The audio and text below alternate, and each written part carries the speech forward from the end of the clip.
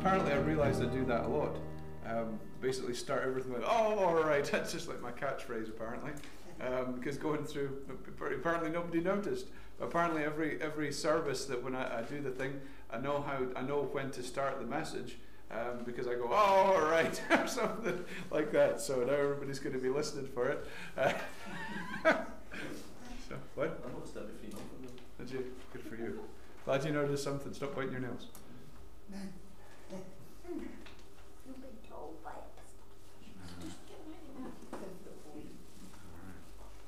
Okay, what we're going to talk about tonight. I said okay, not all right. So I've broken it already. Hallelujah. Praise the Lord.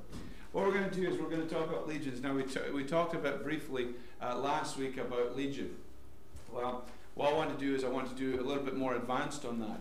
There's a specific spirit of legion that we can look at, but what it seems to me is we're going to look at some scriptures here in the Bible, and we're going to ask ourselves, why is the name legion associated with this specific strongman?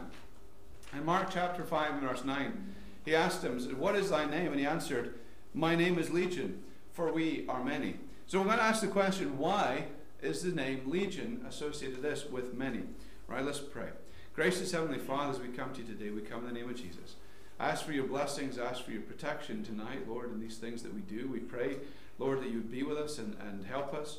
Let us understand the things that you have for us, Lord, and help it to further our strength and further us taking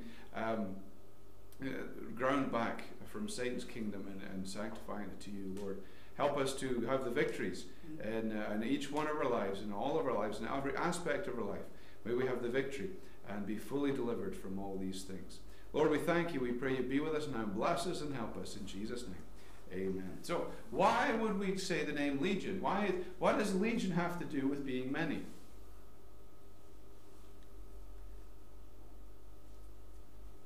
So it means like a group of people. A group of people. Okay. Or What? groups. A legion of soldiers. Okay. So let's look at something else. The Bible says here in the next verse, in Mark 5 verse 13, it says, and forthwith Jesus gave them leave, and the unclean spirits went out and entered into the swine, and the herd ran violently down a steep place in the sea. There were about 2,000, and they were choked in the sea. So we find that there was at least 2,000 spirits in this man, and they called himself Legion, for we are many. Right? And so we find that we said there was 2,000 here. But then we've discussed this before, that Mary Magdalene, it said that out of her was cast 7 devils. Well, why was it a big deal that 7 were cast out of her when this man had 2,000? Surely you'd think this 2,000, this is a big deal. And we're not saying that there was 2,000, we're saying that there was 2,000 pigs. Did each pig have one demon, or did they have several? This is the question. But why is Mary Magdalene's so specific? It says 7 devils. I mean, 7 compared to 2,000 is not a great deal. But if we understand that he's talking about 7 strong men, so she had 7 legions. Not just 1 legion like this man. She had 7 legions in this way. And what we need to understand is the legion is not necessarily one spirit, but a ruling spirit.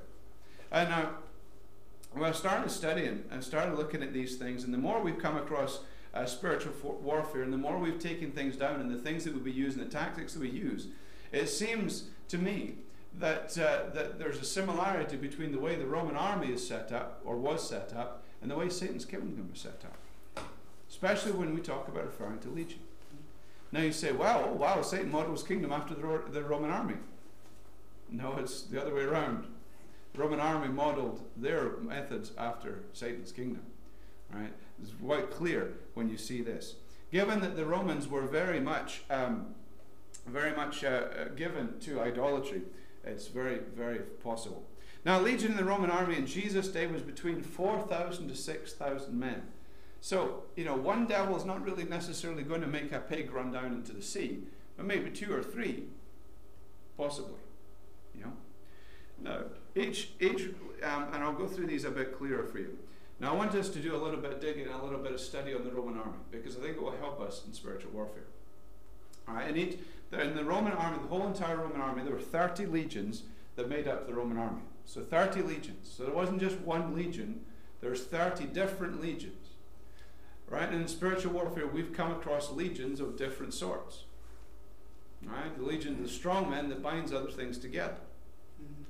Now within the legion there are usually 10 cohorts. And this is each led by a legate or legate.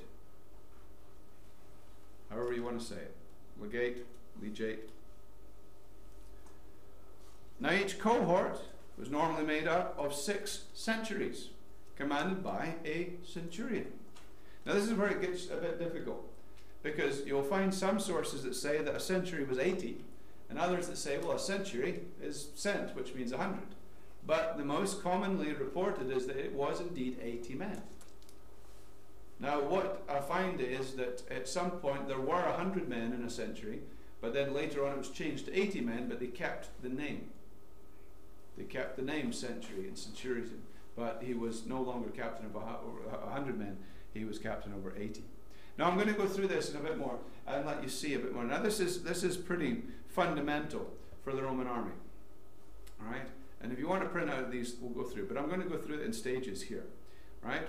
A century had 10 decanus, right?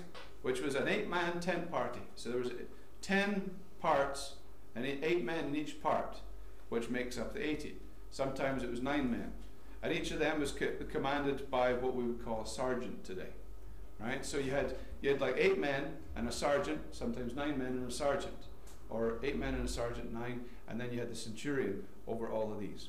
This was then further broken down into quaternions, which is 4 men. And the scripture tells us about that. It tells us in Acts 12, verse 4. It says, when he had apprehended him, he put him in prison, delivered him to 4 quaternions of soldiers to keep him. All right, so that's the smallest break-in. And each one of these men was called a legionnaire. All right, so 4 legionnaires makes up a quaternion. Okay, the 2 quaternions makes up a decanus, which is commanded by that. Then you have 10 decanus, which makes a century. Okay, now we'll go through this. All right, I want you to understand this. Now here we have, this is the 10 groups. So each one of these blocks here is a tent group. That's what it's called, a tent group. Okay, and so you can see you basically have 8 men here and a sergeant, or an equivalent of a sergeant. Okay, and so we have 10 of these, all commanded by a centurion. Now the centurions were basically, a low-level centurion would be about the rank of like a warrant officer. That's about where you are. So either a junior officer or warrant officer type. So he's pretty well up in the terms of enlisted men, because these other men were not so. But he didn't march. He rode on horseback. So he was elevated. But the higher centurions, because you could go through the ranks of centurions, so you could be a low-level centurion or a high-ranking centurion, depending which cohort you were belonged to. So you could be anything between a warrant officer, sergeant major, up to a captain, in that way. So that's about where your ranking structure is. So that's about the rank system of the centurions. Then they go on to further things. So we have in this a centurion who governs all these men. So you got these legionnaires and some little sergeants over the legionnaires. And of course, this centurion governs the 10 sergeants and obviously all the other men, as it parks down. Then we come on to the cohort. Right? The cohort consists of 6 centuries. So there's 6 centurions that answer to this legate or legate. Okay, however you want to say it. So there's these 6 men answer to him. So he was obviously higher than a captain. So you're talking about majors, lieutenant colonels, this way, up the way from there. Okay?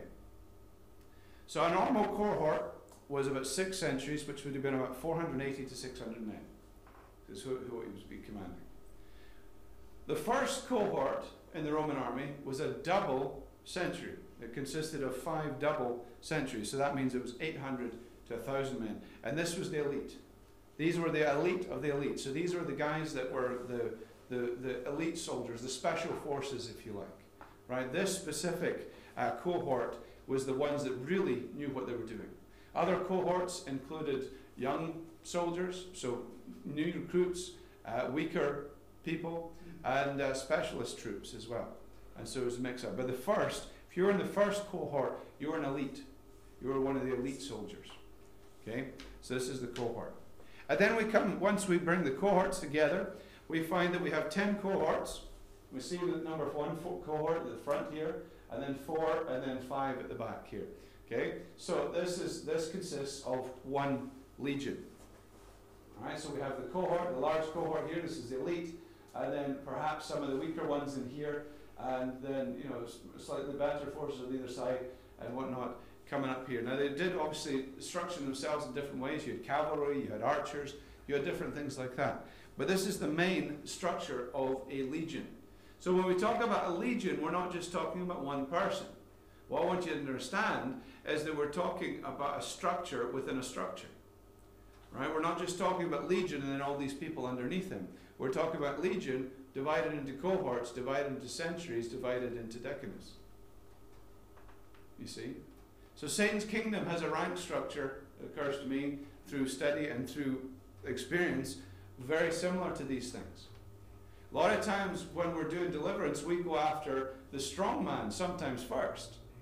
Oftentimes that's difficult. Because why? It'd be like trying to go after Caesar. You've got to get through the Roman army first. Now what did Jesus say? We'll get to that here in a bit. Now let's look at Satan's kingdom for a minute. And like I said, it's very likely the Roman army is based on the satanic kingdom by how they were given to idolatry. And how they communicated with the dead, or not with the dead, with demons and with fallen angels, through all these ceremonies and everything like that.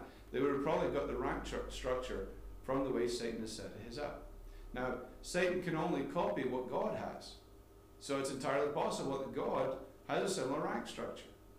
But obviously God's rank structure is slightly different because we can see God's rank structure in the Bible. We can see God. We can see the chief angel. We can see the archangel. We can see chief angels. We can also see cherubim and seraphim. We can see different classifications and messenger angels. They don't seem to be as broken down as this is. It would just have a certain rank structure in God's kingdom. And we can see that from the scripture that each angelic entity has a rank within God's kingdom, within the celestial kingdom. Now, spiritual warfare, we often find that there are groupings of spirits. We find that certain things go together. Right? You're going to find that if you have a spirit of lust, there's going to be a perverse spirit with it, along with it. There's going to be different things. There's not going to be just one spirit. There's going to be a grouping of them, and they all come in groupings. So when we see these groupings, we understand how they fit into centuries, into cohorts, and into legions. And we understand the legion is the one at the top that's binding these things together. Okay? Now, all these groupings are commanded by a legion strongman. Now, I'm going to show you something here. You might not be able to see it. Might be a little bit small, but I couldn't fit it all on one page. But if you want to print out of this is not exhaustive. Okay, so I haven't covered everything on here because it was not possible. But for example, this is an example of one type of legion that we've encountered quite a lot. We have the legion. So we have the legion commander, okay, the legion legate. Right, he's the top commander of this one. Above him, you're probably talking about other chief angels, going on to this in Satan's kingdom. So we have the legion, and we have this common 3 group of cohorts: the cohort of Jezebel, the cohort of seduction, and the cohort of narcissism. Okay, these we find usually go together, and this is one type of Jezebel that comes with Jezebel, seduction, and narcissism all together. You'll usually find that all 3 of these will be present in this grouping. If one of them is there, the other 2 will definitely be there. You'll always find that. Right? Now, you might find narcissism in something else that doesn't necessarily come with these things, but it won't necessarily be a strong man. It might be a trait. There'll be things like pride and things like that although it specifically goes with narcissism, there is another pride that goes along. Right? Just because you have a pride spirit here doesn't mean to say you can't have a pride spirit over here. Okay? They're different ones. So if we take, we've got Jezebel, we've got seduction, and we've got narcissism here. Okay? And if we look at Jezebel, Underneath Jezebel, we've got other centuries, if you like, of rebellion, idolatry, and witchcraft. I've only listed 3 there, just for brevity's sake. But I want you to understand that these would go with that. So with Jezebel, you're probably going to find rebellion, idolatry, and witchcraft, because that's the kind of character things that she brings to the table. With rebellion, you'll find self-will. With idolatry, you'll find false gods. With witchcraft, you'll find divination. Now here, in divination, you say, well, wait a minute, divination is quite a powerful thing. Yes, it is. But there also, divination has its own legion. If somebody, Jezebel will have some form of divination, but it might not be specific. It might be something simple like horoscopes or that. But when someone is well into witchcraft, they're going to have a legion of divination. So it's going to be a very powerful Python spirit in that way. So somebody's into levitation, to actually fortune telling, doing the things themselves. Whereas Jezebel, in this witchcraft and divination, it might not be something that they're doing, but something that they go to someone to see. For example, they look at their horoscopes, they go get their fortune told, but they're not necessarily the ones that are doing the fortune telling, if you understand what I mean. Right? So there will be, if someone is a fortune teller or a gypsy or something like that, they may well have a legion of witchcraft and divination that has in itself different cohorts of fortune telling, of necromancy, of these kind of things. So that has something all itself. Okay? But we're looking specifically at this concoction here of Jezebel, seduction, and narcissism. Right? Under seduction, we have perverseness. Right? So we have a sexual seduction there. You know, it usually goes with Jezebel, there's a form of sexual seduction, where people use their sexuality to influence someone. There will be mind control, and certainly an Ahab recruiter. You say, what's an Ahab recruiter? An Ahab recruiter is something that goes after to try and get people to become Ahabs to this Jezebel. That's why seduction comes with Jezebel. Because when Jezebel comes along, she needs to have an Ahab to be able to control that person. So perhaps this Jezebel comes on the scene, and she wants to control, or he wants to control someone. Right? Well, what she needs to do is she needs to recruit an Ahab to come into that person, so they're far easier to control. Or she might just go looking for Ahabs. So if somebody's a very strong Ahab personality, they'll tend to find or tend to seek out Jezebels, so they'll go together. All right? So you will find that, and it's a lot easier for a Jezebel to seduce an Ahab than for Jezebel to seduce another Jezebel. That's very, very difficult. All right? So if somebody's an Ahab, pretty much guaranteed the other person that they're in a relationship with is probably a Jezebel and vice versa. I've never seen 2 Jezebels or 2 Ahabs together. Never seen it. There's always one or other. They may both have one of each. Like I've said before, you may have a strong Jezebel, and this is an Ahab, but perhaps this Ahab might have a Jezebel to someone else. It can go on and on. So we're looking at a different situation. So we have mind control here. Under mind control, we've got hypnosis, we've got triggers, we've got suggestion. Under perverseness, we've got things like lust, sodomy, adultery, and sexual impurity. Why? Because that brings in the perverseness of it and part of the seduction. The mind control is used. The likes of things like hypnosis. People sometimes don't know they're using hypnosis. Some people don't know they're building up triggers or, making suggestions for people. So we can see that this thing would go together to bring in the Ahab to make it a lot easier to be seduced. And then obviously on this other side of the narcissist here, we have pride. We have the perfectionist. And then we have the affectation. Affectation is things like, just the flamboyancy and the overacting and the acting out, things like that to get more attention. There's still finger pointing going on here. And under ego, under pride, we've got ego and vanity. Now, I'm only giving you a few examples here. Right? I've got a list of common demonic groupings that we can see that are usually grouped together. But when we see them, we see the structure that it is. Now let's look. We can see that these things here. Now let's look at them. I'll bring them up a bit so you can see them a bit better. Right? Okay, you can see them individually. Now here we have Jezebel. So you can see that we have rebellion. There's always going to be rebellion with Jezebel because she's a rebellious spirit. There's always going to be some form of rebellion. Either rebellion against husband or wife, rebellion against boss, there will be rebellion against God. There will be rebellion which will then in turn bring about self-will.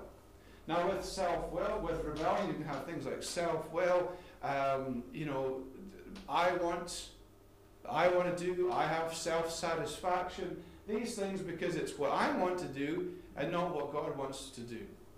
Right? Then idolatry. Why? Idol worship. That's always going to bring in false gods. Why? Because all idols are false gods.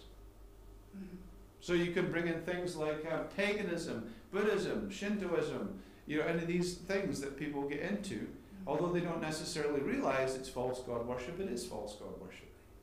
Traces back to Baal. So you might have things like that in there.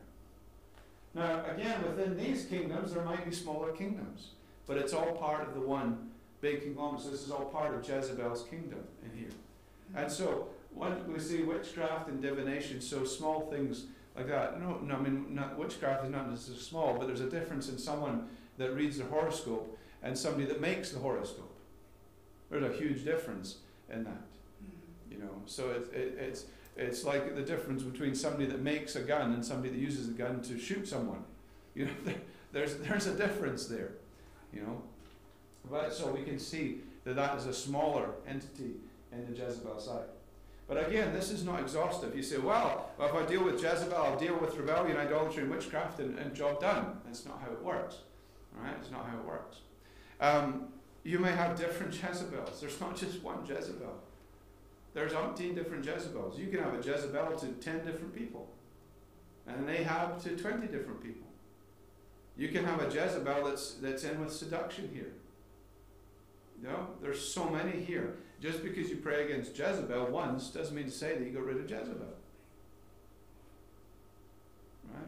This is a battle. And it's a battle that we have to take to its fullest extreme. So many people come and they do 2 hours of deliverance and think, hey, I'm delivered. Not so. Not so. We think about how long battles take. What's the longest war that you know of on record? World War II. Still going on. Even so, it's still not the longest one. Longest conflict in record that you can think of. What? Physical war. Right. Longest one. World War I, World War II went on for amount of years. Okay. We heard the 100 Years' War? A long war. Long time. Right? To be honest, I think the longest running war is between the children of Abraham. Between Isaac and Ishmael. To be honest, that's the longest running war. But it's been going on since then. It's still going on. Right? But in the sense of actual conflicts, we can see that wars go on for a long time. Right? If we look at the Second World War, we had a pivotal turning point called the Battle of Britain. Pivotal turning point for Britain. But that was 1940. When did the war end? So another 5 years, 4.5, 5 years it went on for, before it was finally declared over. Right? So we can see that there are strategic battles that take place, and yes, we may have great victories in our lives, but we can never say that the war is over. Right? So we understand that in our personage, we may have these different things. We need to take them down. We may have taken down foot soldiers, but we may not have taken down the big ones. And oftentimes you'll get lulled into a false sense of security, thinking you've dealt with this, and you haven't. Because oftentimes you're trying to do it by yourself, and you may need reinforcements. So look at seduction right quick. Okay? Within seduction, there's the perverseness, the sexual side of it. There's the mind control, to seduce someone to their way of thinking, and also the Ahab recruiter. Because they're going to have to recruit Ahabs to do their work. Because the more Ahabs they can recruit, the easier it is to seduce someone. And if I want to seduce you, the best thing I can do is call for an Ahab to enter into you, and that's a lot easier for me because the Ahab wants to be controlled by the Jezebel. So that's what the seductress does, is comes in to seduce. Now see, she seduces, or he seduces, by lust, by sodomy, by adultery, and sexual impurity, and various other things in there. There's other things that will be along with those sexual things.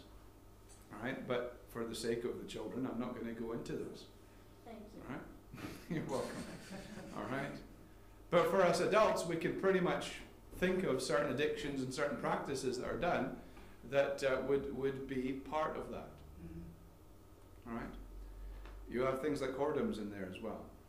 In mind control, things like use of hypnosis, use of triggers. Oops, how did that happen? Trigger words. Somebody builds up a trigger, and it's a form of hypnosis, right? To trigger someone, and it's fairly easy to set up a trigger. You just do the same thing over and over and over again with a trigger point, and so when you want them to trigger a certain behavior, you do say this certain word or this certain smell, and it will instantly trigger that sensation.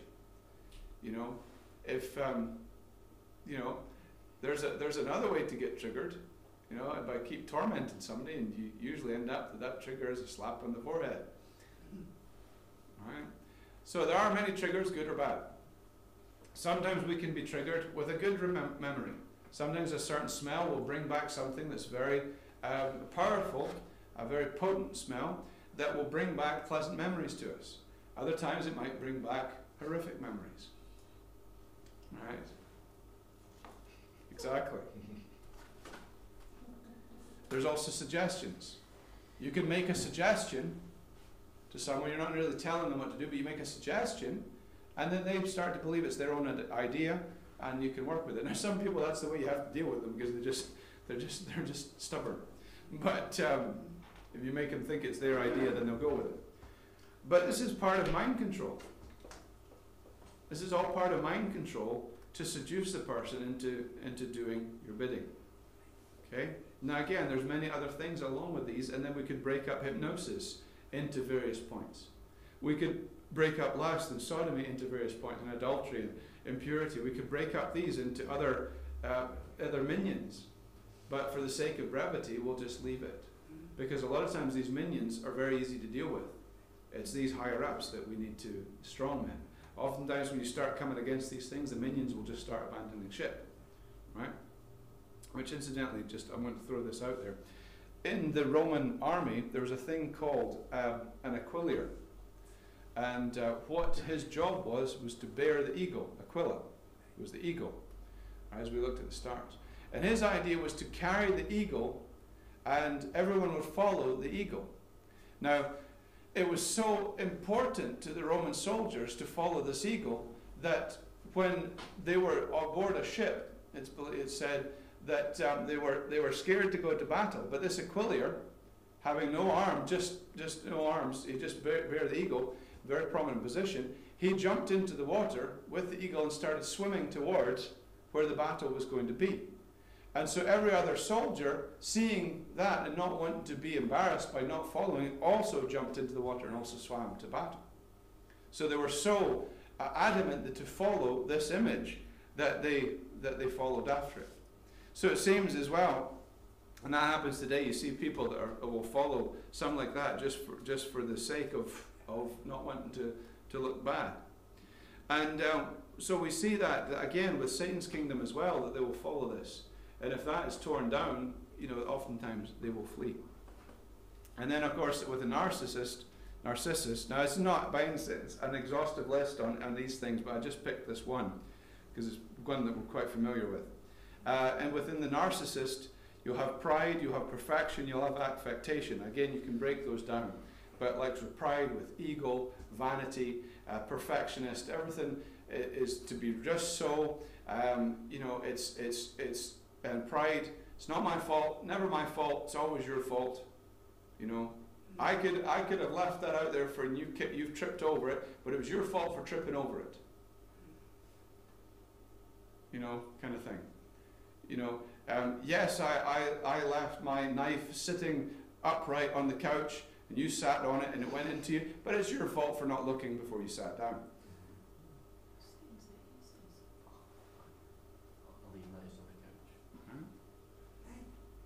Did you sit on his knife? No, he tried to stab him with the other knife, but Oh, really? Oh. Okay. So with the narcissist, you will find this, that everything else is your fault. Nothing is ever their fault. And if they do something wrong that you're upset, why are you upset? Why are you upset with me? I have done nothing wrong. That's your problem and you need to get over it. You know, it's not me, it's not my fault, it's your fault for being upset. And so you'll find that with the narcissist, right?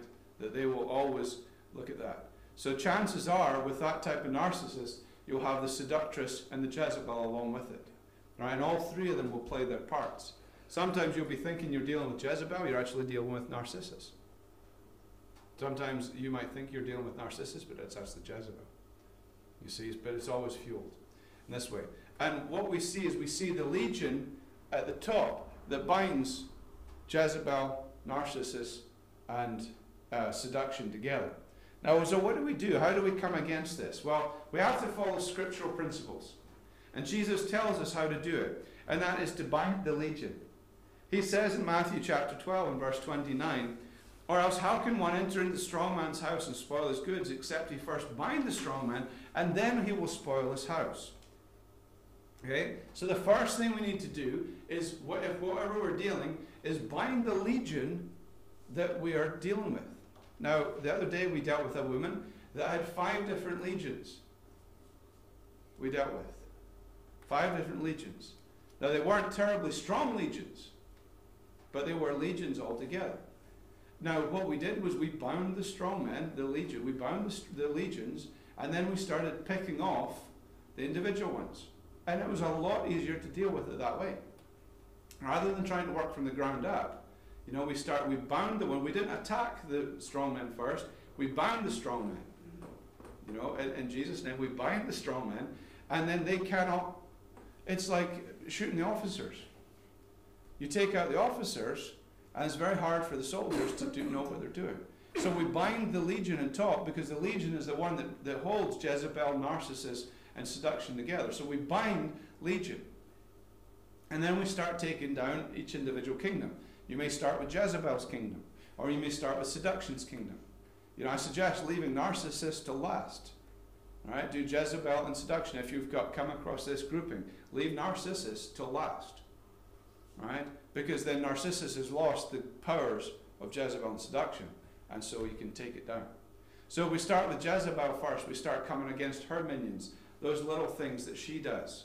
Start tearing down those, confessing those things as sin, breaking any soul ties that have given way to this. Any places where Jezebel controls an Ahab, break it. If you know that you have a Jezebel to someone's Ahab, and you know that you control them, start breaking those soul ties, because then her power is weakened. Start taking her down, bring her down, casting her out, loosing the spirit power of Elijah upon her. Take her down, take down seduction, because you know the batting of the eyelids and the combing of the hair. You know, we need to start taking down those sexual sins as well, because that's a big, big part of seduction, is the sexual sins. You say, well, a person doesn't use sexuality to influence. Doesn't have to. Those things are there. Anything that's against the Bible sexually will come in these things. Right? And sometimes these are very, very difficult to get rid of, because one must be completely submitted to doing it God's way, and wholly God's way. And not just because we think we've got a scripture to fit. And we say, oh, we can defend that because that's what the Song of Solomon was alluding to. No. No, we can bend scriptures all we want to. Right? But sodomy is sodomy, and God's way is God's way. That's just the way it is. Okay? So we first bind the legion, then we start taking down the individuals. And once we've taken down the individuals, then we can cast out the legion. Why? Because he's no longer needed. But if you start trying to take out the legion before you've taken out these, it's going to be impossible, because he's got so much ground. Right? There are cords that I've discovered. Sometimes you find that there's a cord hanging on to this legion. He's hanging on by one cord. And it's essential that we take down that cord. We snap that cord and take down that kingdom, and then that legion can leave, because he's got nothing else to do. Right? He's powerless. He has no army left. he's nobody to command, so he can easily get thrown out. Whereas if he's got still a whole legion to command, how are you going to throw him out? What did Jesus say? Bind him first.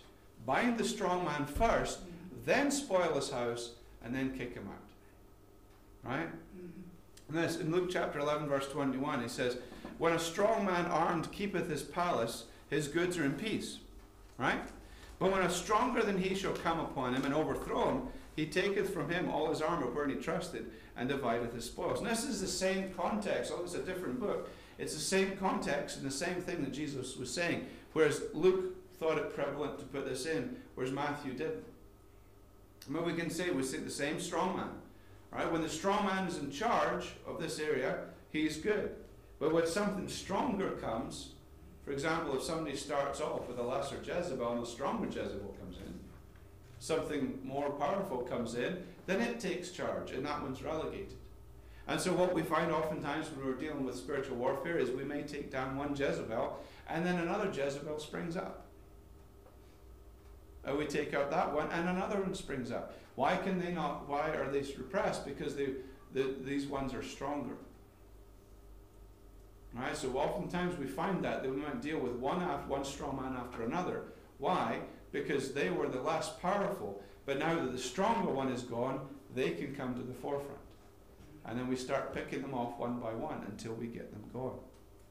And it's very important that we do this. Now sometimes interrogation can be used to find out the structure of that.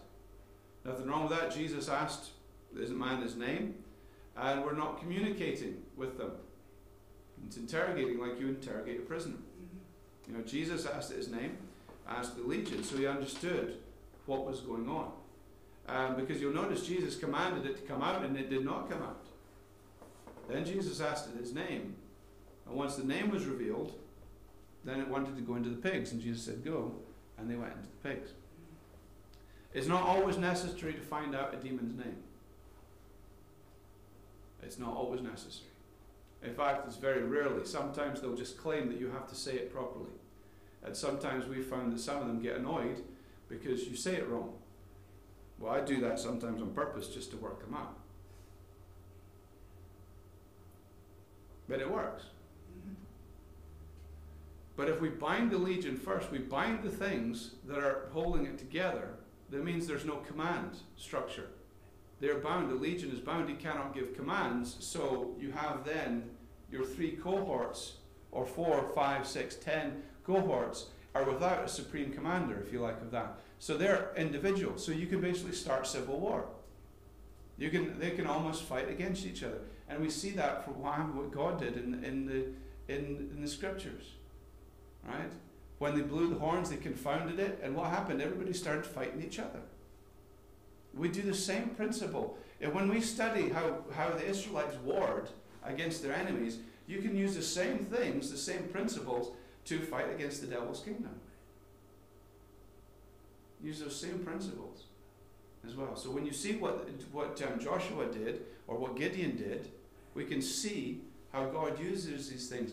And sometimes we think, hey, this is ludicrous, this is something that's a bit weird. But God's ways are not our ways. Sometimes God may tell you to do something, you think, what is going on here? And you do it, and guess what? It works. Why? Because God told you to do it, and God knows what he's doing. So in the sense of legion, when we come across these things, and I'm going to do a lesson next week on why they won't come out.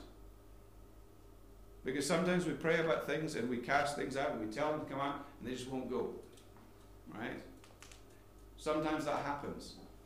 Right? What do we do? Right? Do we give up? No. What we do is we bind it until we can figure things out.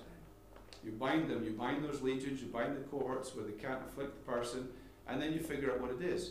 Now there's a couple of things it might be. One, the person's not willing to give that up. Number 2, there might be a narcissist behind them that is not allowing them to give it up. Right? Or there may be unforgiven sin, generational curses. There's a lot of things it could be.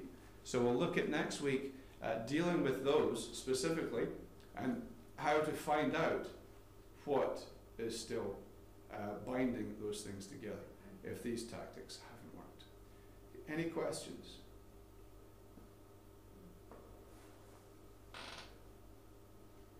Yes. I don't have a question, it's just the armour that Paul described, because the warfare is pretty much on the Roman structure, which is on Satan's kingdom.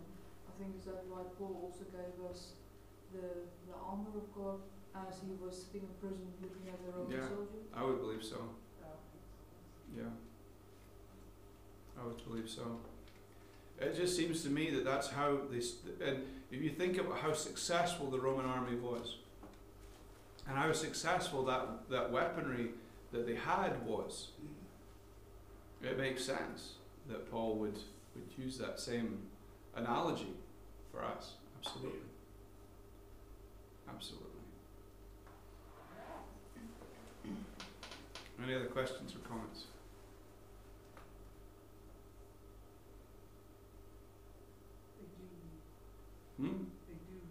They do leave, yes.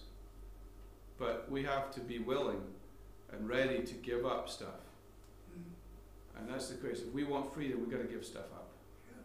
You know? If we want clarity of mind, if we want peace of mind, if we want peace, if we want these things, there are some things that God may tell us to give up. Right? But we've got to be willing to admit that we've got a problem. Because anybody that tells me that they've been delivered, yeah, sure. Yeah, that's usually my first question. It's like, you may have been delivered from this, but you have not. Usually, I've never found anybody that's been fully delivered. Because a lot of times, even with ourselves, we'll come to a point we'll think, wow, and then we'll have an impromptu deliverance session, and we'll realize something that was huge. And so you never ever say that I've been through full deliverance. Never say that, because there's always things that could come up. And there's always things that we know. There's always things to learn. Because if we don't know something's wrong, how can we be delivered from it? Right? Or if we're unwilling to admit that something's wrong, we cannot be delivered from it. So this is important as well. Okey-doke. Anything else?